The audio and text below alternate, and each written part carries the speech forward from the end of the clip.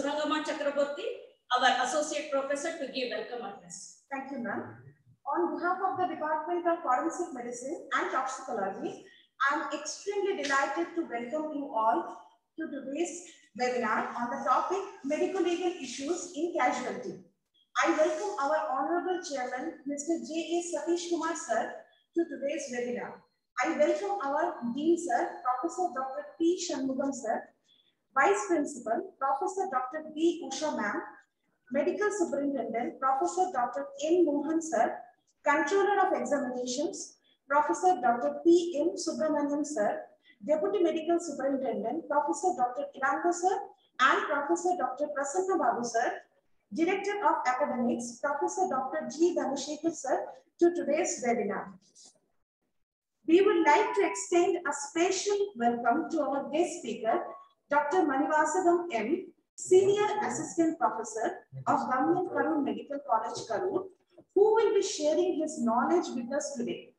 I welcome wholeheartedly all our delegates from different states, Tamil Nadu, Karnataka, Pondicherry, Kerala, and Andhra Pradesh, to all the CRRIs and students to today's webinar. Now I request our respected Dean Sir to address the program. Good morning to one and all. It is a great pleasure to inaugurate this an important webinar. So this is so much important.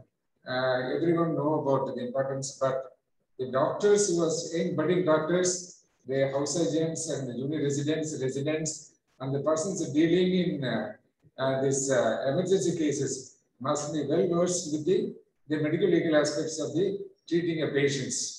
Their informed consent and informing the description of the injuries and wounds and all. This is such an important topic. It will be very useful to each and every one of it. I congratulate the Department of Forensic Medicine, Professor Vijay Kumari, and Dr. Surandama is for organizing such an important topic. And the speaker also, I welcome Dr. Manivasagam from Karur Medical College on behalf of our chairman and the management for this webinar. Welcome you, Doctor. So, young budding doctor, and also you share your knowledge with all budding doctors. This is such an important topic. I needless to say, there's the importance of it. And I request all the delegates to pay attention to this webinar, and it will be much useful to you for your day-to-day practice. So not only the government or the private institution, also private practitioners also must know how to deal with these medical legal aspects. That is the area where we are lacking. Most of the documentations and dealing with medical legal aspects, most of the doctors are not paying much attention. I think this webinar will be very useful to each and every one of the budding doctors who are practicing, and they, so without any problem, they sail through their practice. Thank you very much for giving an opportunity. I congratulate once again the Department of Forensic Medicine for organizing such an important topic. Thank you very much for giving an opportunity. Thank you, sir. Thank you, sir. Thank you. Now I call upon our HOD Ma'am, Dr. Vijay Kumari M., Professor, to introduce our guest speaker. Okay, before introduction, I would like to welcome my teacher, Professor Dr. Valli Nayagam sir. Welcome, sir. Please online. Okay.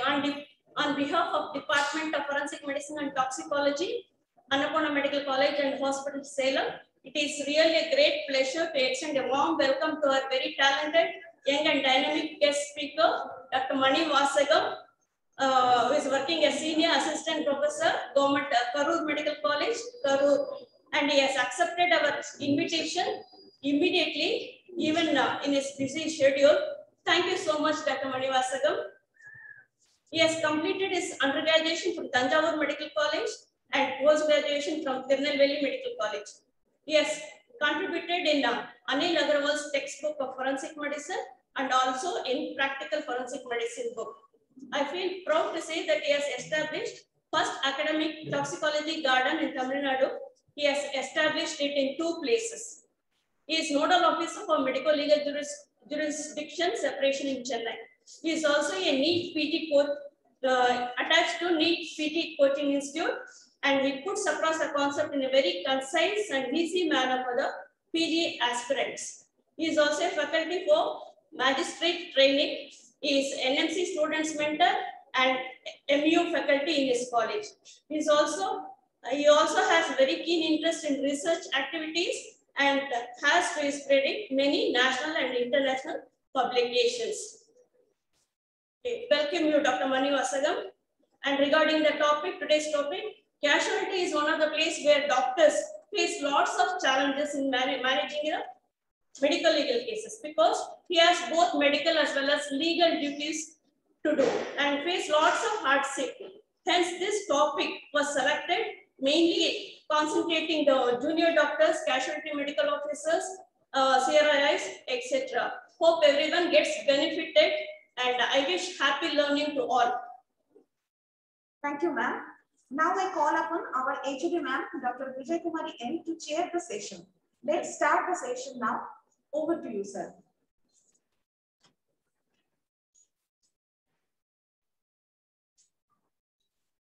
Thank you all.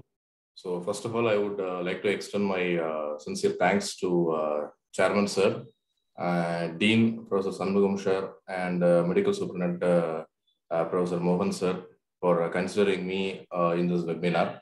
Also, I would like to thank Usha ma'am, Vice Principal, and Professor Vijay Kumari ma'am for having belief in me that I would deliver a lecture successfully.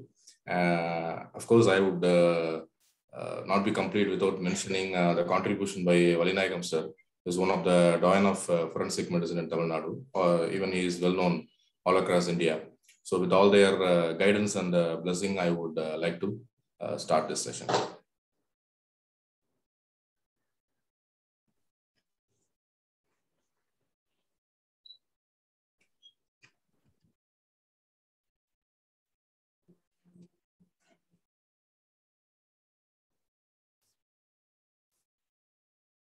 So is the PowerPoint visible, ma'am? No. Shall I? No.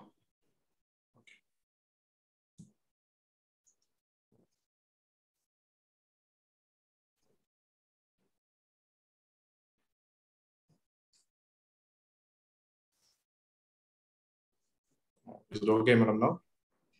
Yes, yes. Yeah. Yes. So this is the topic today, medical legal issues in casualty. So madam has given a big introduction to me. I think I have to make myself deserving for it in future. So this is the abstract of my presentation today. So I'll be giving a small introduction. Why should we need to go through all these medical legal aspects? Being a doctor, treatment part is okay, right? So on the outer layer. But why should we bother ourselves with these legal issues? I'll be giving an introduction. Then we'll go into the topic proper, medical legal issues that we come across in the casualty. Then the topic will be open to the forum for all the discussions and the doubts. So, see, this trauma ward or casualty is the first point of contact between a physician and a patient, right? So, without doubt, I would like to emphasize, without doubt, treatment takes the priority, right? So, treatment of a man in distress, it takes the priority. So, I've given you the reference, even the Supreme Court judgments, they hold it right. So, treatment takes priority, no doubt in it. Secondly, the documentation or medical legal aspect comes, right? So this is where we have to know a dictum, which is ignorantia juris non excusat. So you ignore about those Latin terms and all. I'll say what it is. So it says, if we say we are not aware of existing law, it is not an excuse. So courts won't accept it. If you say, I do not know this circular was circulated, I do not know. This act was passed, I do not know. We cannot say, I do not know about this particular law. We cannot say, I do not know about this particular procedure. We cannot say, I am aware of this procedure. We cannot say, this is not an excuse. So this will be viewed very seriously. That is why we have to go in detail about the procedures and protocols we have to follow while dealing with the patient, right? See, a patient might be having an illness, right? If that illness needs a legal remedy from his side, this is where our legal responsibility also starts. So I'll repeat, treatment starts first, no doubt in it. At the same time, our legal issues, our legal responsibilities takes importance, because we cannot say, I do not know about the law. We cannot say, I do not know about the procedures, right? Yes. So this is why we have to go through all these legal issues with respect to medical practice. Yes. So now I'll go into the topic proper. So now we know why should we understand all these issues. Yes. So one thing is medical legal issues with respect to living, like persons coming in. Second thing is medical legal issues with respect to death in casualty. Right. So out of which the subtopics are there. So in living, we'll be dealing with making an AR entry or intimating to police or magistrate. Then comes dealing with survivors of sexual offense, more burning problem nowadays. And third one is drunkenness, and fourth one is forwarding of sample. Those 3 and 4 will be less likely encountered scenarios, but we'll touch on it. So we cannot leave anything, right? Just now I said, we cannot say, I do not know. So the next part is medical legal issues in death. So one is body, taking care of a body. And second is certification of death. Right? The certification of death is quite interesting. I'll share some of the stories, right? So first is with respect to living. So when a living man comes, right? So we have a book called the AR entry book, accident register book. Yes. So this accident register book, first I'll tell you why this accident register book is important. Then we'll go how we have to enter it, right? So this accident register is the document that a doctor writes or mentions or documents whatever the person says, right? So a man comes, he says, I got injured in my right arm. So you please take a look at it. So now you treat him and then you document the injuries, right? So this is what you call roughly accident register. So why this accident register is important? This accident register entry is equivalent to FIR and it is equivalent to dying declaration. So you might remember this Nirbhaya case, Delhi gang rape Nirbhaya case. So the conviction in the Supreme Court was upheld solely on the basis of dying declaration and the accident register, of course. So this much importance is given by courts to accident registers, right? So that's why our first core topic of interest is accident registers, right? So it is equivalent to an FIR, it is equivalent to a dying declaration. So this would be an ideal AR entry, right? So an ideal AR entry would be in this way. So first, it should have a serial number and it should have institution's name. So I'll tell you one experience. I received a summons, right? I received a summons from a place that I have never visited. I've never worked. I said, I've never been to that place. I never worked there. I hardly worked on 3 or 4 places. I never been in that place. So then only I realized by looking at the signature at the bottom, it was some other doctor in my name. It was N Manivasan. Myself is M Manivasan. The summons was issued to me. So this is why I say the serial number, institute, right? And the signature by the medical officer takes the first precedence, right? So in the body, we have to write the identification mark, right? Identification mark, right? And then the history shall be, I'll tell you in a crisp way, history should exactly in the same words given by the person or the patient. Most often we use the word patient, but I used to prefer person. So a person says a history, record it in his own words, right? In his own words. That's why I'm saying it is having importance equivalent to FIR. So you have to mention it in the same exact words. See, if the person gives history in a vernacular language, there is no harm in it. There is no mandate to say in which language you have to record. You can record in whatever language which is used by the person coming to you. You can record in Tamil, no issues in it, right? So, and the important point is wounds and treatment part. See here, this is where we sometimes make some mistakes. I would not say fail, we would sometimes make some mistakes. You see, the wounds, mentioning of wounds, you should always keep in mind. See, aberrations, aberrations would usually have 2 dimensions, right? See, whenever we fall down from a cycle or a bike, it will have 2 dimensions, length and breadth. But we used to write aberration of 2 centimeters in 1 dimension, right? A simple error, of course, but it will have a more impact. Right? And second is this laceration and incised wounds. It should be mentioned in 3 dimensions.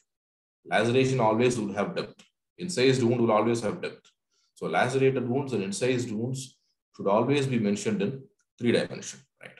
And one more, I would also like to express a personal experience of me. See, my colleague in ENT department, he has given me a questionnaire from State Human Rights Commission.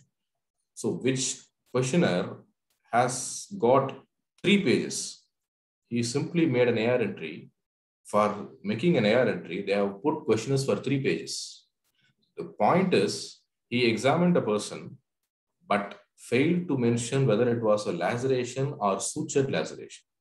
So NHRC has enough document that the concerned person went to a hospital, got treated, sutured his wound, came to our institution for making AR entry. Now NHRC has the document. Now the NHRC wants to know whether this doctor is accepting his fault or not. Now they have a document already. They're simply asking a question. Did you examine the wound? Wound was in which dimension? Or what part? Whether it was dressed or not. If it is dressed, would you open it or not? So I would like to say it again and again. History mention the exact words by the person. Wounds write what we see. If you see something, document it exactly, right?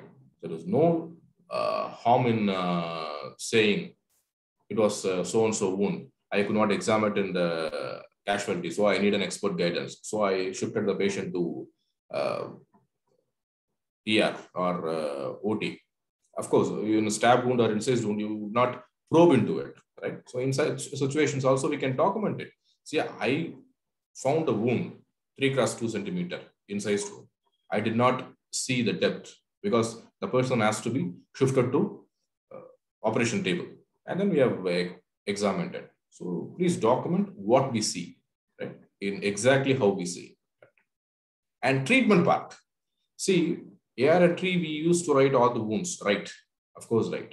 AR entry is intended for documenting all the injuries, right? But we forget one thing. As soon as we see a wound, as soon as we see a distress in a man, we need to do the treatment first. So we have to document our treatment also, what we have done. So I've treated him as OP. I've treated him as IP in this one, right? So we have to do it. And the basic things we do, TT injection or taking X-ray, we can mention it, right? We can mention it. So those things will be also important in an ideal AR entry. So ideal AR entry starts with serial number and the name of the institution and the ID mark, right? And then the history and wounds. And lastly, your signature, a clear signature, right? Yes. And most often I used to say, the entry in any medical legal document should be legible, right? Legible. Because after 2 or 3 years, a document, what we have written will be so hard to read by ourselves. So if I read a document, it will be so hard for me to read again. So it should be more legible, right? Yes. So what to write, right? So what to write in the AR entry? So we know how to make an AR entry, right? In which situations we have to make an AR entry, right? So this is where the term comes, medical legal case, right? Medical legal case. So like I have given you in the introduction, I'll tell you again. Medical legal case is one where we treat a man, right? He would have a legal remedy. So the thing would not stop in the hospital. It will go to a police station or a court. So there would be a legal remedy, right? There would be a legal remedy. Yes. So we all know this rocked the Twitter sometimes back, right? This Nasamani. So first is wounds of any kind. So next is electrical wounds. Third one is snake bite. Yes. So these are all medical legal cases. So wounds of all kind. I'll come to it again. So electrical wounds of any nature, whether it is household or high voltage or even lightning, it includes everything. Then mechanical asphyxias includes everything. So whether it is drowning or hanging or strangulation, right? And then poisonings, all kinds of poisonings, including snake bite. Right? See, poisoning, if you say even drug overdose, right, also comes under medical legal case, right? And another thing we should remember, always remember in casualty is any brought unconscious, any brought dead is to be labeled as medical legal case. Any brought unconscious. You see a man, he's unconscious, He's not able to give a history, make it a medical legal case. Right? See, by the time he recovers, you can alter it. No issue. You can alter it. The police would come and they would inquire and they'll alter the case. The simple hypoglycemic coma, they'll alter the case. No harm in it. But we should always remember any brought unconscious or any brought dead is to be labeled as medical legal case. Right? Medical legal case. And lastly, there is one provision for making a medical legal case on the suggestion by the treating doctor. Right? So this will be new to some, but it is quite there for a long time. Treating doctor. See, we in casualty might miss few things. We might oversee certain things and we would admit the person. If on treatment, the treating physician or the treating doctor, the in charge ward doctor, if he says, no, this has to be a medical legal case, if he refers it, so we have to make an AR entry. So this is one of the criteria for labeling a case to be a medical legal case on the suggestion of the treating doctor, right? So now I'll come back to the first point, wounds of all kinds. So I told you, right, I'll explain one thing. So it is whether the wound is accidental or homicidal or self-inflicted, it doesn't mean any difference. So you have to make AR entry in all these situations, right? So self-inflicted, homicidal or accidental, we have to make accident register, right? Yes, okay. Now, snake bite. We often miss snake bite to be labeled as medical legal case. And snake bite is also a medical legal case, remember. Yes. So this would be an ideal intimation, right? So the purpose of making accident register is to intimate a person who would be investigating the case, right? So it would be 99%, it would be police. Rarely it could be a magistrate, right? So here, yes. So here I would be telling you one point that would keep you in doubt for a longer time. So make it clear. See, we have to make AR entry for all types of wounds, whether this is a self-inflicted wound, accidental wound, homicidal wound. Say a person who come to say, I was cutting vegetables at my home. I cut my finger. This is also an emergency case. You have to make AR entry, right? So now you are intimating the police. So for what are all AR entry we are making, we are intimating the police. Yes. So this is where the government or legal authorities, they give an explanation. If you see a wound, you make AR entry, right? One step is over. So I tell you again, if you see a wound, you make AR entry. Step one is okay. Now come to step two. Step two is intimating the police. Now with step two, if you come to a conclusion that a particular wound is going to end as a simple wound, simple hurt, be exact, simple hurt, or simple wound. We used to say, right, a simple wound or gross wound, right? Simple injury, gross injury. More appropriate word would be simple hurt, gross wound. Right? So if you can arrive at a conclusion that this particular wound is going to be a simple hurt only, then you need not intimate the police. So I'll tell you again, all kinds of wounds, you have to make AR entry. No doubt in it. See, wherever you work, whether you are in government sector or private sector, or you are having a clinic, or you are running an OP, whether you come across a wound, you have to make AR entry. No delineation in it. So make AR entry. So that is step one. Step two is, if you can arrive at a conclusion that this particular wound is going to end as a simple wound, simple hurt, provided it is self-inflicted. He cut his finger on his wound. While cutting vegetables, he cut his fingers. So self-inflicted, and that is going to end as a simple hurt, we need not intimate the police. Two criteria are there. Self-inflicted, and it is going to end as simple hurt, you do not intimate the police.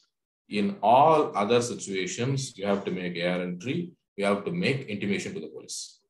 So now I'll give you a scenario, right? I'll give you a scenario for you to understand. So the same thing happened in our institution. See, a man says, I was biting on a stick house. He was making some, he was making some rope. So he was biting on some stick. So, and then he injured his gums. So now this is self-inflicted. AR entry is made. Now intimation is not given. AR entry is made, intimation is not given. So when dental opinion was obtained, dentist says there was a fracture in the teeth. So now this fracture in teeth would go to gross hurt, right? So now police intimation was done, right? So I repeat. So for all wounds, you have to make AR entry, you have to intimate the police, no doubt. Only for self-inflicted wounds and If the wound is going to heal as a simple wound, we need not intimate the police, right? This is the problem. We often confuse. It will create a confusion in many minds, right? So I hope I have explained it. If not, I'll explain it at the end. If you have more doubts, I'll explain it at the end, right? Now comes intimation to the magistrate, right? So 99% of the times from the casualty will intimate the police, right? So in what situation we need to intimate the magistrate? So one is dying declaration. We all know for dying declaration, we have to intimate the magistrate, right? Yes. Second is if you make AR entry on suspected police violence. If the AR entry, the nature of the history elicited is allegation against the police violence or custodial violence, then the intimation should be given to a magistrate, not to the police again, right? Yes. So only these two situations they give intimation to the magistrate. One is dying declaration. Next is AR entry made on police violence. Right. So we have finished this AR entry and intimation to the police. So now I'll go to this survivors of sexual violence. Right. See, please pay attention to me. I would like to say, whenever you happen to see a victim or survivor of sexual violence, you have to start treatment immediately. I mean to say immediately because the section 357 CCRPC says immediately. There is no time limit. See, I've given you this paper cutting. You see, the doctor suspended in Karnataka, Mysore, it happened. There was a delay of 2 to 3 hours. Just imagine a delay of 2 to 3 hours, not beyond it. When I came across this news, I thought delay might be 5 or 6 hours, or might be half day or 1 day. The victim was asked to visit some other hospital. I thought, no, it was not so. The scenario was a delay of 2 to 3 hours. The doctor was suspended with the medical council, right? So the law says victim of sexual violence comes to you, start treatment immediately. Again, I stress this point. It doesn't specify government or private or anything. The 357 says run by a government, run by a local body, run by a private institution, run by a doctor, as an individual. Even you are as such sitting at your home, a victim of sexual violence comes, as per this law, you have to treat immediately with whatever we have, right? We cannot offer the same treatment given in a hospital, in a clinic setting, right? So the crux is you have to start the treatment immediately without delay, right? And second thing is free of cost. Yes, 357 says immediate treatment free of cost, right? Third is intimate the police, right? Without delay, you have to intimate the police, right? And the second example I've given you that, see, this happened in Dhanubari, where a 17-year-old victim was referred from one hospital to another hospital. In the process of referring, they have missed the form. You see, while referring, we used to write a slip, right? In that slip, they failed to mention MLC, sexual offense victim. So while going to that medical college, they've admitted the victim as a non-MLC case, and they started treatment and they discharged the girl. So only after discharge, the girl asked for a report of sexual violence examination. They said, we do not know, you are only a non-MLC case. So this thing went up, higher up, and all the doctors involved in that scenario were suspended and pending inquiry. So just remember, things are going haywire. If you see a victim of sexual violence, you have to start the treatment immediately, without delay, immediately and free of cost, and you have to intimate the police, right? Yes. Yes, this one. See, this is another practical problem we encounter, where I'll tell you clearly, a victim of sexual violence, if the victim is adult victim, right? Adult victim. See, again, I say 99% of the times, victims of sexual violence will be women, no doubt in it, right? So if the victim is a female and an adult, more than 18, right? So I stress one point, any doctor can examine that victim. Any doctor, a man or a woman, male doctor or a female doctor, any doctor can examine the victim with proper consent, right? With proper consent. So just remember, an adult victim of sexual violence, any doctor can examine with proper consent, with full informed consent from the victim, right? See, why I'm stressing you this? Because law says so. Any doctor can examine, right? Any doctor can examine. This guideline, even in Ministry of Health and Family Welfare, central government website, it says any doctor can examine. Just look at this Bhopal case. In Bhopal, There was a girl who went to a medical college and then to a government hospital. Now the problem is, they said, you are a woman. I am a male doctor. I cannot examine you. And that victim happened to be a civil service aspirant. She took all these guidelines, submitted it to the central government, and the case started. Case started against the doctors first, and then the accused second, right? So just remember, see, all these scenarios are just to make us aware what is going on around us, right? So what we need to take home is, our take home message is adult victim, female, ask for proper consent, informed consent. If the woman says, okay, examine, any doctor can examine, right? Now, scenario second. So please listen carefully. Scenario second. If a female victim is a child less than 18 years, now this comes under POCSO, Protection of Children from Sexual Offences Act, right? If the victim is female lesser than 18 years, what would happen? Only a female doctor can examine a female victim. Remember, a child victim lesser than 18 years, female, only a female doctor can examine. What would happen if a male doctor examines a child female victim? The same Protection of Children from Sexual Offences Act can be booked against the male doctor. Just imagine. So that's why I just wanted you all to know these two scenarios. One is adult victim, female, any doctor can examine. See, this confusion, this doubt has caused a problem for these doctors in Bhopal. The doctors had a confusion. So whom to examine, whom not to examine. So because of this confusion, they landed up in a problem, right? So just an academic doubt. So it landed up in a problem. So have this in your mind. Adult victim, more than 18, with informed consent, any doctor can examine, right? End of story. 2, POCSO, children lesser than 18 years, a female victim, only a female doctor can touch the girl. Remember, only a female doctor can elicit history, right? So, third one is drunkenness examination. See, the drunkenness examination cases have gone down, usually at the site itself, where the police gets hold of man Ali, so suspicious to be drunken. They do this drunkometer test even in this spot itself. So very rarely, you see, very rarely these we would encounter. But I would like to stress, there is no rare case or so rare case in a medical legal situation. Medical legal situation, all cases are equal. So if you happen to see a drunkenness examination case, just remember one point, you cannot certify a drunkenness examination simply on clinical examination alone. Now, various judgments have come. Simply on clinical findings, we cannot conclude on drunkenness. So we have to send samples, blood sample and urine sample. We have to send, right? Second thing is sample forward. So this is another interesting area.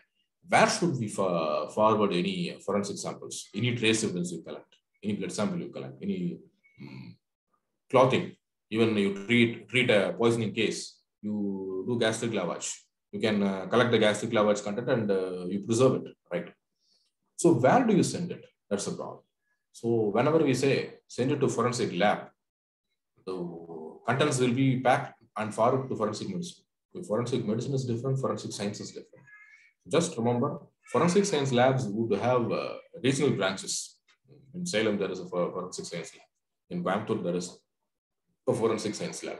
So in many, for 3 or 4 districts, there will be forensic science lab. So take home message is, if you collect a sample, be it hair, be it blood sample, be it urine sample, if you happen to collect a sample, label it properly. Write the name of the person who collected it. That is your signature, right? It is mandatory.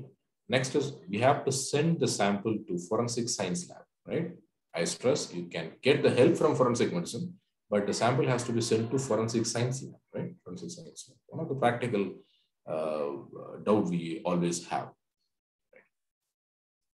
So, what this disturbing news says, a man thought to be dead is found alive on a autopsy table. Is it possible? Not only in India, it happened in Spain also.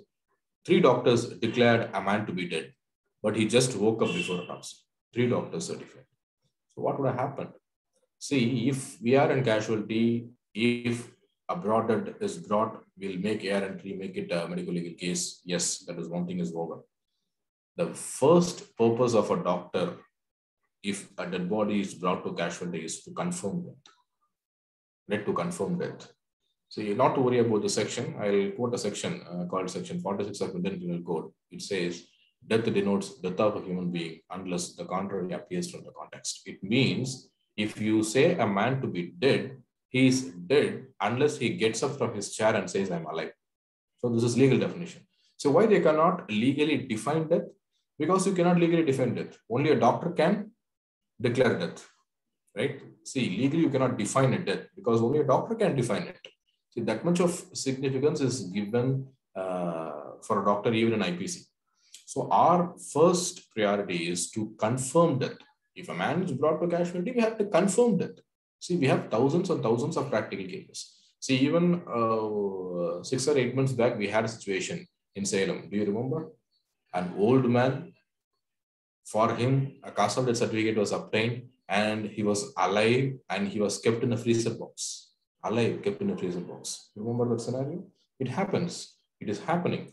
So first thing is you have to confirm death. So how to confirm death? Simple. You can examine, you can go for pupillary science, you can go for auscultation. Even there is a one-step process for confirming death. Take an ECG. It will give a flat line, right? So confirming death is the first step, right? If you encounter a dead body, see, never be careless or never be careless. Just confirm death. That is the first thing, right? And second thing is protection of identity.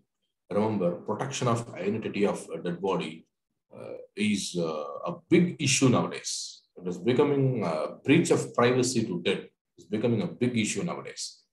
See, even in COVID times, this NHRC, National Human Rights Commission, has issued some guidelines towards rights of dead. Dead body has rights. Right? Many rights are there, right towards will, right towards property and all that. With respect to our medical practice, right towards privacy is there. Right towards proper clothing of the body is there, right? Even a dead body, you have to drape it properly, right? With respect to this identity protection or privacy protection, just I tell you one example. See, 1 week back, we had a case, a homicide case, a murder case, brought dead to casualty.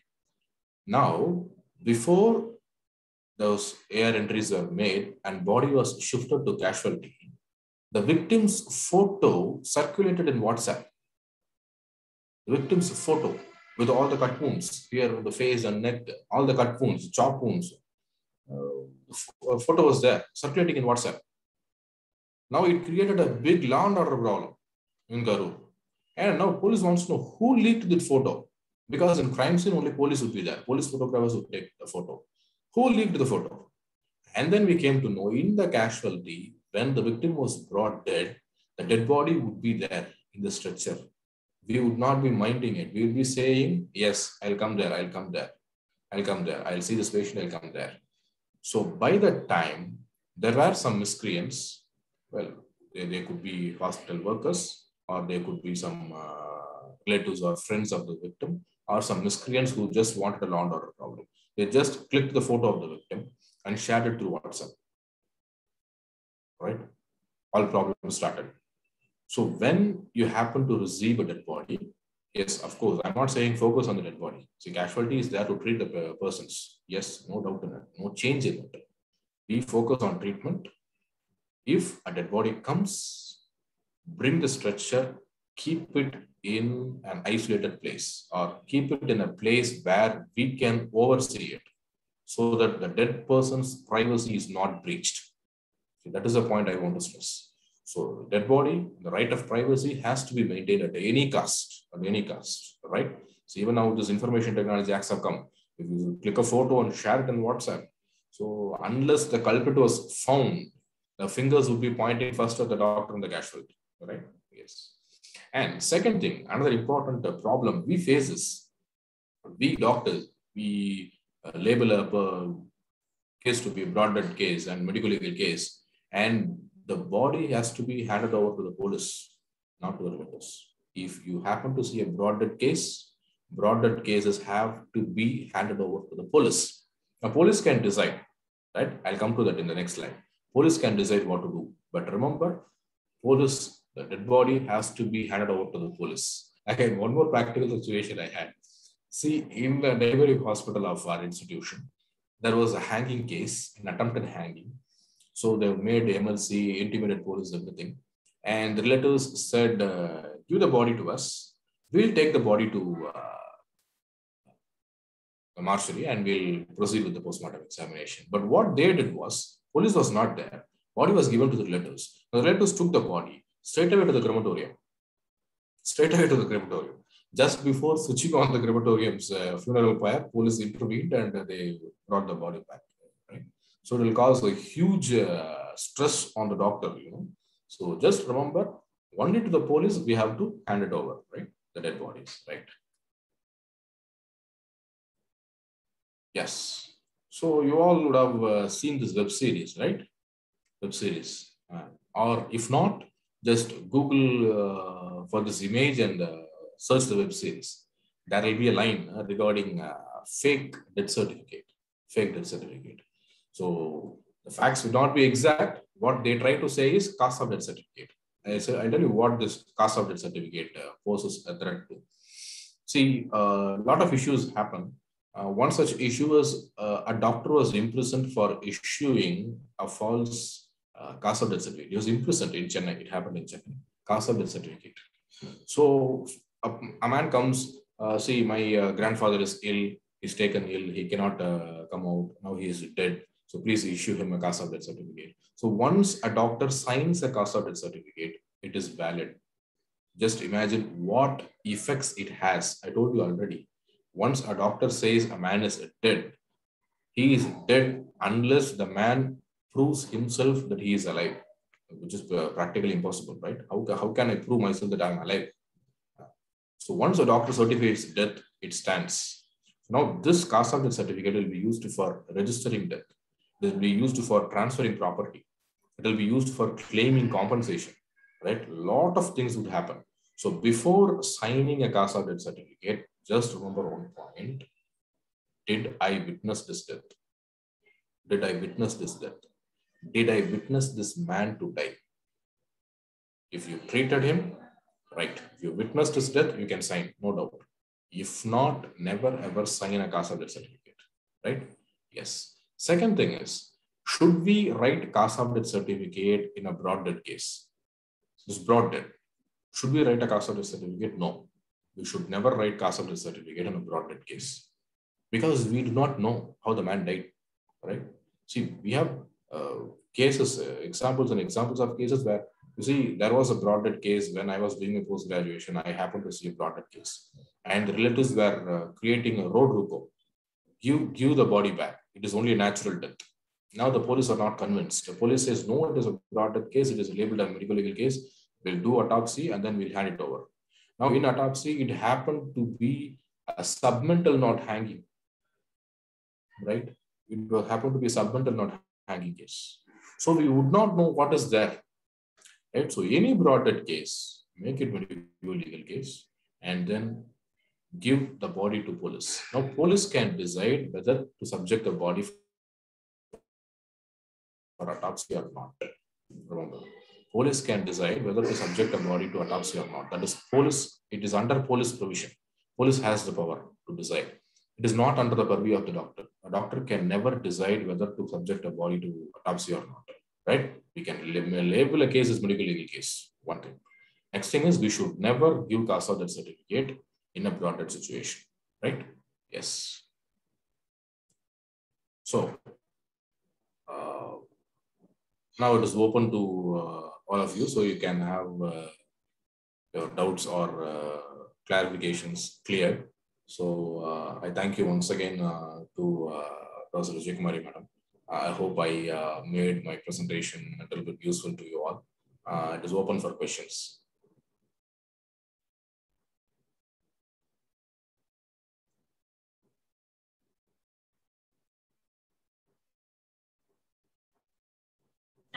they were stressed upon the importance of knowing law. Ignorance of law is not an excuse. Yes. Hope everyone understands this.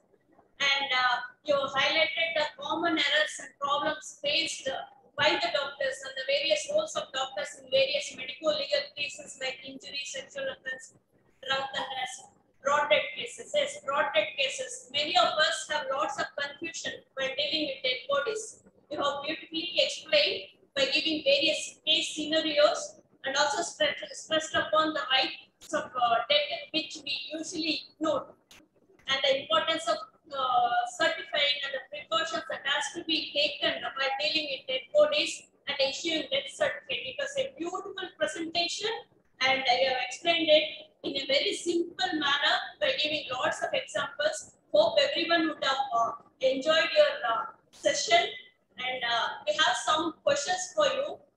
Yes, ma'am. Yes.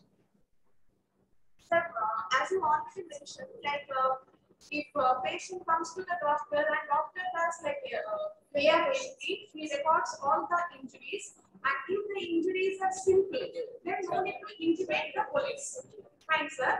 But here patient comes with a history of some cell phone and that he got multiple injuries, and after noting down that injuries are simple, he has recorded it to the clear entry, but he haven't intimated the police. After 2 weeks, now patient comes to the police with a complaint of assault. That he is telling like previously he has told he haven't disclosed the things. Now he is telling actually he sustained some assault, and now police ask for this injury certificate. So when he comes to the hospital, now previous doctor is not available. So now can a new doctor in the hospital, he can issue the injury certificate depending on the injuries which are already mentioned in the air copy, because already in 2 weeks the injuries are partially healed. So can it be possible that different doctor can give the injury certificate depending on the air injury, sir? Yes, ma'am. Yes, ma'am. I'll explain it. It needs some time. I'll explain it, ma'am. It will be a lengthy explanation. Ma'am, I think, see, one thing is clear, madam. See, whenever we see any kind of wound, I stressed on one point. If you see any kind of wound, we are bound to make air entry. We are bound to make air entry. Now, this provision is given just not to overburden ourselves for writing air entries. See, if a man just fell from a bicycle, he has just got an abraded wound, we cannot write an air entry. So this will overburden us. Just to alleviate our burden, this exemption clause was given. So now, and that is also only for self-inflicted, not for others. If the history says, for unknown reason, I fell down. Somebody pushed me. Accidentally, I fell down. It is not even for accidents. It is only for self-inflicted, not even for accidents. So it has to be self-inflicted, and the doctor has to be sure that the wound would end up as a simple wound. Yes, ma'am. Like you mentioned, how would we know a wound would end up as a simple wound? Now, this legal provision is that the word says doctor has to satisfy himself that the wound is going to end as a simple wound. Now, we have to calculate this. There is never a slightest chance of this wound is going to transform into a grievous wound. Like I say, if it is an abrasion, fine. Abrasion on shoulder or abrasion or knee, it is never going to be a grievous wound unless we take all the x-rays and all and we are satisfied ourselves. There's a simple abraded wound would never become a grievous wound on body parts. So even if you see a laceration anywhere, there is chance for the laceration to get septic, and it would go for grievous classes. So the onus is on us to decide. The onus is on the doctor to decide whether this wound would itself heal as a simple wound or not. Yes, that is a point of, litmus test, like we have to be sure. Right? And third is, what I have understood is, madam, who to give air entry, like who to give wound certificate. See, the doctor who first examined the wound would be in a better position to give wound certificate, because the idea is whenever I see a wound, I have a first-hand knowledge. Before the treating doctor sees it, I would be altering the wound. I would be debriding it. I would be applying some ointments, or I would be suturing it. Anyway, I'm going to alter the morphology. So first thing is I would be having the first-hand knowledge. That is, if I am the casualty medical officer, supposing for the doctor who sees the wound for the first time is bound to make the AR entry. Now, in this point, like if the AR entry, like now I'm coming to this question, madam. If the AR entry is made on the suggestion of the treating doctor, now I'm the casualty medical officer. I've seen a wound. Now I see, no, this is not a medical legal case. Now I'm labeling it as a non-medical legal case. I've admitted the person. Now you are the treating doctor. Now you say, no, I want this case to be medical legal case. I have observed this wound. So now I want this case to be labeled as a medical legal case. Now, being a casualty medical officer, I'll make the AR entry because AR book will be available only in the casualty. So only for the convenience, I'll make the AR entry. But wound certificate will be issued by you because you only first recognize the wound. So you'll be having the first knowledge because I said there is no wound.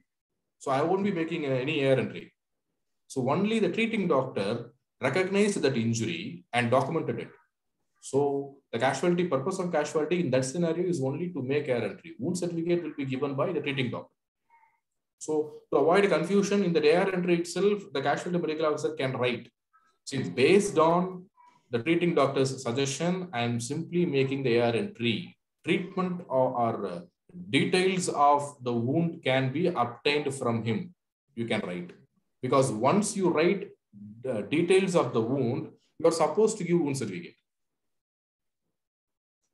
So you can write the history in such way that I have not seen any kind of wound or any kind of history in this case.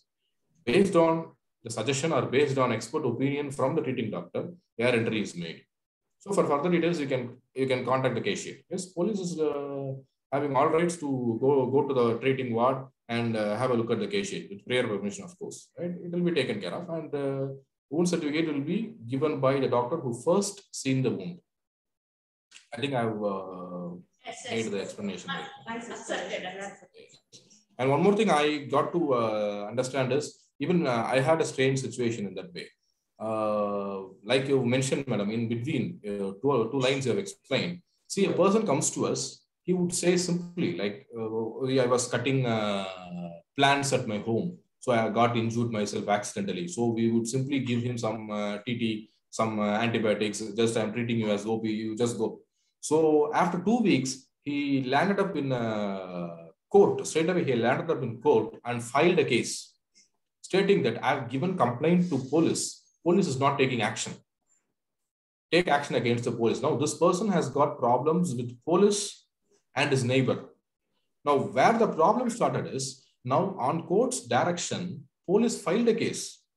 But police started inquiring the doctor who treated him.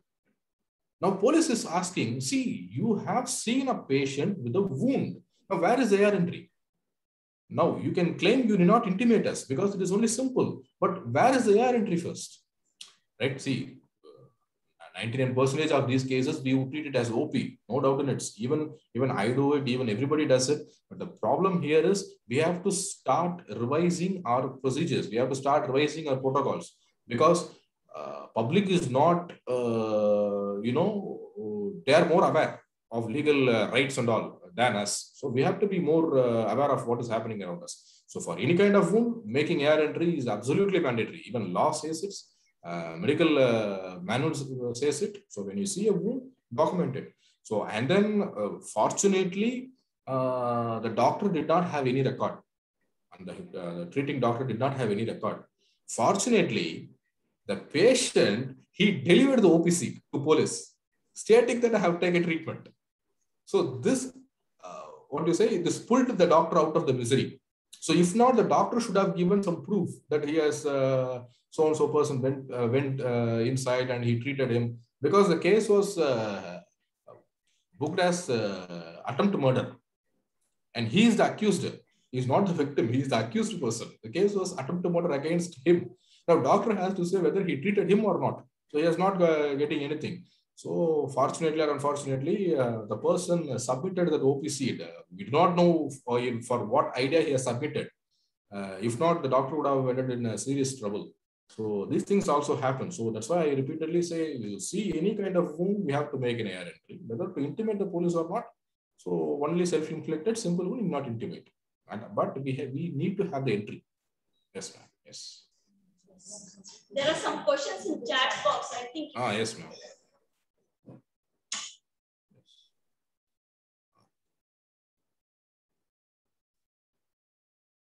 Yes, I got one question from Sudha R. Very interesting. Okay, thank you. It's not a question. Whether a doctor in a Clinic can reject. Yes. Whether a doc in a clinic can reject the person if they see MLC. No, you cannot, doctor. You cannot. You can never reject a person in distress.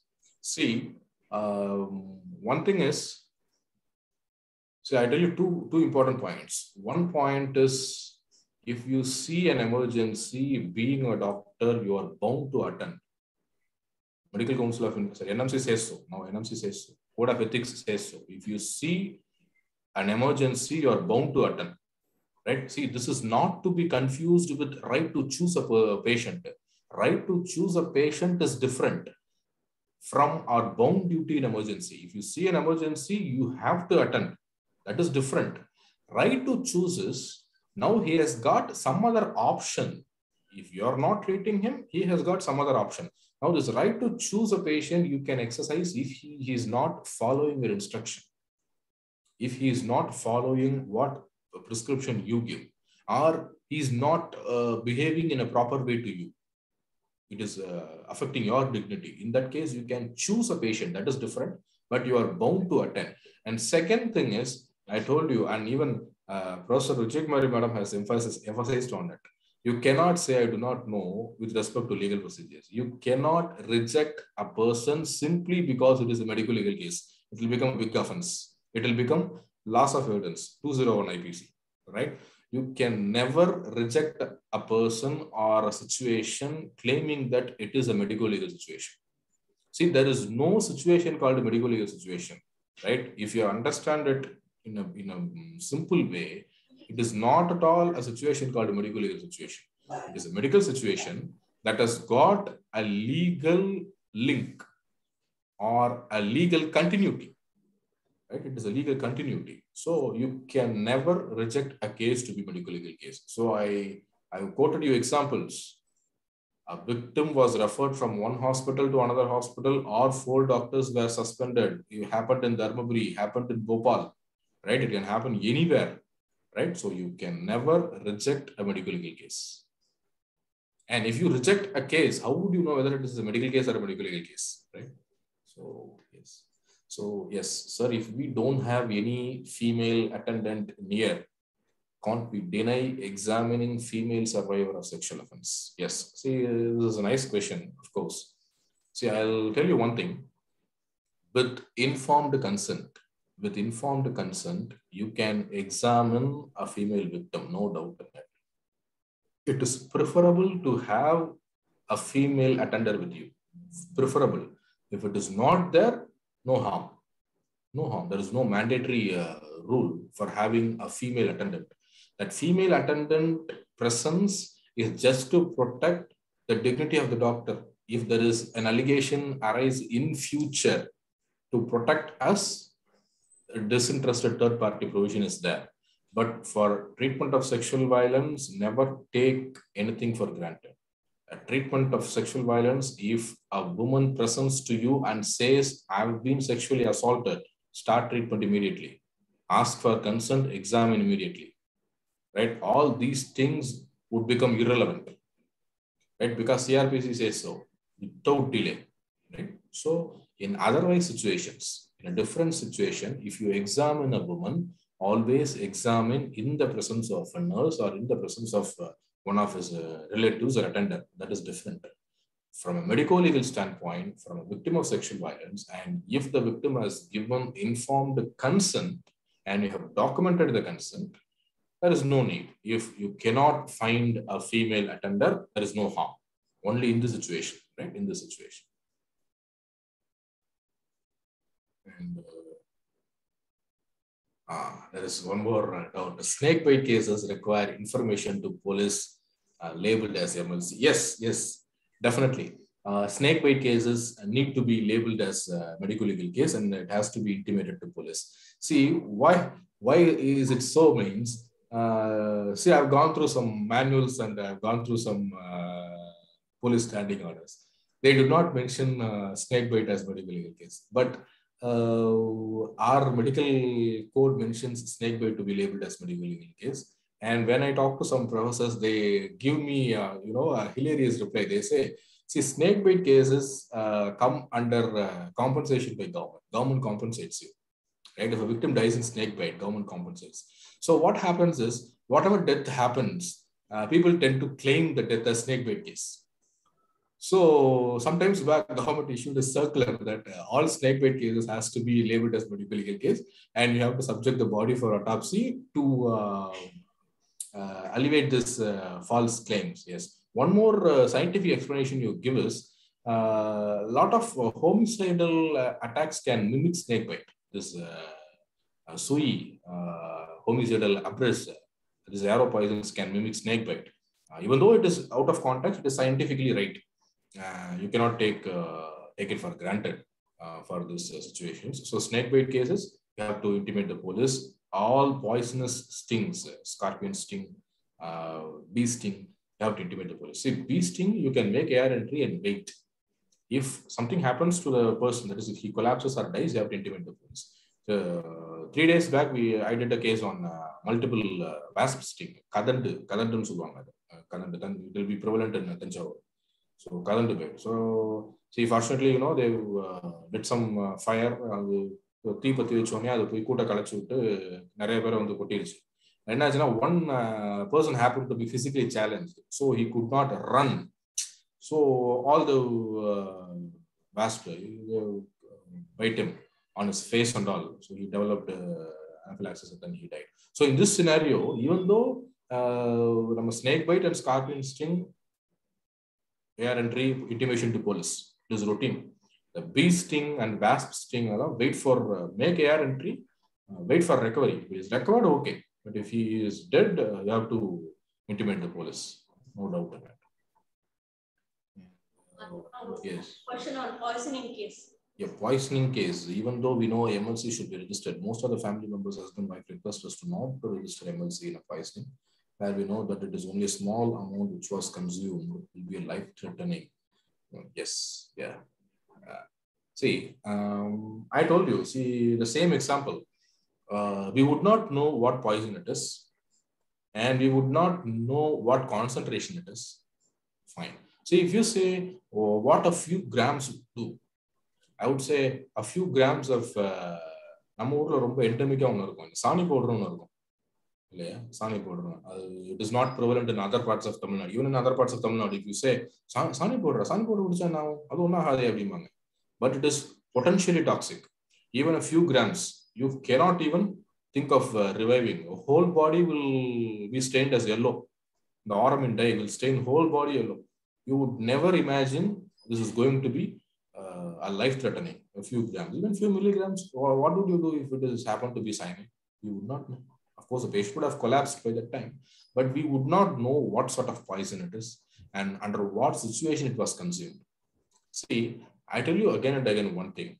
It is duty of the doctor to label a case as a medical legal case or not. It is not choice of the doctor. It is our duty. It is our duty to label a case as medical legal case. And now I tell you, if you believe in your full academic decision that this poison, you have seen the poison, you have monitored the patient, and you are absolutely sure this within 1 or 2 hours, the person is going to be running back to home and there is nothing wrong in it, and then you can withhold intimation to police. Again, I'm telling you, at your own risk. At your own risk. What will happen if the poison happens to have a delayed effect and the man succumbs to the poisoning on some later date, or 3 or 4 days? See, even you take acids, a man consuming some 10 or 15 ml of acid, at the time of admission, he would be normal. Even at the time of discharge, he would be normal. Only during the end of 7 to 10 days, he will have perforation, he'll collapse, and then he'll be brought back to you. It can happen, right? So there is no choice for labeling a case to medical legal case. So it is your duty to label a case as a medical legal case, right? Yes. So you can withhold intimation at your own risk. I'm telling you again and again, you can withhold intimating the police at your own risk, but don't take that risk unless you are absolutely certain, unless you have monitored the person for some hours and you can elicit history from the concerned individual itself, right? Then you can consider withholding the intimation for some time, right? Yes.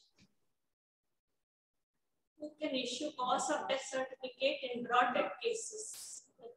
Yes, well, who can issue cause of death certificate in broad death cases? Yes, nobody can. Only a doctor who does autopsy can write a cause of death certificate in that scenario. Otherwise, you cannot give cause of death certificate in a broad death case. So the broad death cases has to be subjected to autopsy for obtaining a cause of death. That is the only legal solution available now. But what the problem is, police has the power to decide whether to subject a body to autopsy or not. So we are labeling a case to be a broad death case, and we are declining signing Form 4 or Form 4A, depending upon the situation. We are declining to fill up cause of death certificate. Now, the relatives would go and make or convince the police. The police will give a letter, give the body back to us. We don't want any autopsy, right? You can give the body back to the police. In this situation, nobody can give cause of death certificate. Nobody can. So, in a broad death case, if the body has to be subjected for autopsy, the doctor who performs autopsy can fill Form 4, or he can simply give the postmortem examination certificate. Both are correct. He can issue the postmortem examination certificate, or based on his postmortem examination findings, he can fill the cause of death certificate. Otherwise, nobody else can give cause of death certificate in broad death situations. The victim is not giving consent. Still, the doctor will be penalized for not examining or treating the patient. I think No, never. If a victim has not consented, you cannot even touch her. Be a male victim or a female victim. So the victim has not consented, it is not our duty to attend to them, right? So they have not consented. See, now there is a hidden thing in it. See, a victim has not consented means already the victim has come to you. So the consent is for, I understand the consent is for medical legal examination.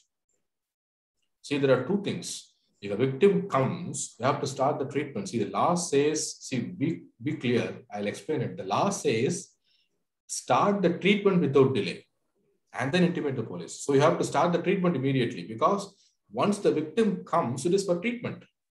Now you get consent for, one is for treatment and second is get the consent for medical legal examination. So a victim can give consent for treatment. At the same time, she can refuse consent for medical legal examination. Now you cannot do medical legal examination, but you have to intimate the police. Now, this might look confusing, but I'll tell you again. You need consent for two things: consent for medical examination, consent for medical legal examination. At any point of time, the victim can say no. The victim says no, you have to stop. The victim says no for medical treatment, you cannot treat. A victim says no for medical legal examination, you cannot do medical legal examination. Over. Now, you have seen a victim of sexual violence. Now you have to intimate the police. See, treatment is different, intimation is different. So treatment, you have two parts. One is you have for treatment, you need consent. For medical legal examination, you need consent. Right? It can be taken as two separate entities. Now, victim has consented for two. Done. No issues. Victim has consented for only one. You have to do the one part, leave the next. Now, victim has not consented for treatment as well as medical legal examination. What should we do? You can say, yes, ma'am, you can go. And you have to intimate the police. See, I have seen a victim of so-and-so age. I do not know her name. Roughly this much age, in this much state. So I am intimating you. You take further action.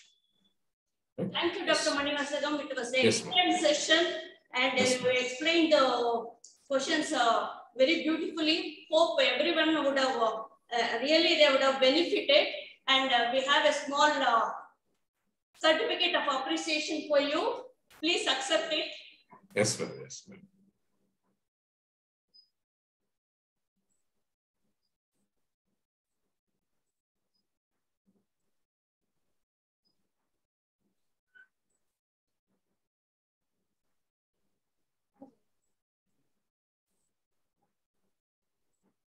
Few more doubts are coming, ma'am. Let's say it. Okay, you can answer 2 more questions. Everybody says role of. So one doubt I see is it is there in question and answer. Already MLC registered case referred to other hospital. What to do? Yeah, register. See, if you register a medical legal case and you refer a medical legal case to some other hospital, you have to attach a copy of AR, to make a Xerox copy of AR and label it as medical legal case referred to the next hospital. For the hospital receiving it, see, you can do 2 things. One is mention the AR number, right? Mention the AR number documented in the previous hospital. See, AR entry made in so-and-so hospital, number, date, details attached. I concur the opinion. It is right. Or if you happen to see some other injuries, you make a fresh AR entry. 2 things are possible. One is write the old AR number. See, Annapurna Medical College AR number so-and-so in such date. I have attached the document. Same history and examination, same findings. Now admit in such and such one. That is one option. Second option is if you happen to see some other wounds, document this wound and then admit. See, there is chance for injuries while referring, right? See, I did an autopsy on one case where a person was treated and referred from one hospital to another hospital. One entry, AR entry was made. In the second hospital, second AR entry was made. And when he was referred from second hospital to medical college, he ended up in second accident and then he died. Now, while doing autopsy, the injuries would never correlate with any of the AR entry, right? So it happens. So 2 things are possible. One is we can mention previous AR number, or 2 is we can make fresh AR entry, right? Only thing you should always remember is once a case is labeled as medical legal case, you should never change it to non-medical legal case, right? That is you should remember. And second is, I think this is the last question. So role of revenue people in filling a cost of death certificate. See, ma'am, I understand this to be cost of death certificate has to be signed only by a medical attendant, because the form 4 will have not have a medical practitioner or some designation. The form 4 would have under signatory column sign of medical attendant, which means only a person who has attended his illness can sign. So revenue people, they are, even a doctor cannot sign form 4 unless we have witnessed it. So how come a revenue people would sign? They cannot sign cost of death certificate. But I told you a situation where police would differ. They would not subject the body for autopsy. Instead, they would take the body to them. So in these situations, are deaths happening at home, old, some 90 years or 95 years, no illness or anything, dies at home, domiciliary deaths. In those situations, the revenue people can write form 2, that is for intimating the death. See, even in a hospital, we write 2 forms. One is form 4, that is cost of death certificate, and form 2. Form 2 is intimating the municipality or intimating the corporation, as the case may be. So these revenue people or revenue officers can write form 2. So that is given even in DPH circular, it was given in a clear way. So form 4 they cannot fill.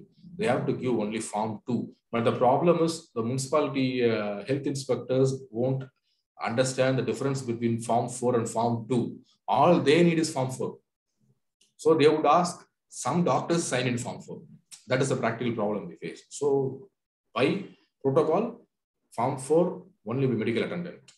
If it is not possible, only through postmortem examination. These 2 situations never meet. Nobody else can sign form 4. Only form 2, that is intimation to municipality, death intimation to municipality, can be signed by a police inspector or a revenue officer, as the case may be. Thank you so much. Thank you, ma'am. Thank you. It was a nice experience to me also. Thank you. Here comes your certificate of appreciation. Thank you, ma'am.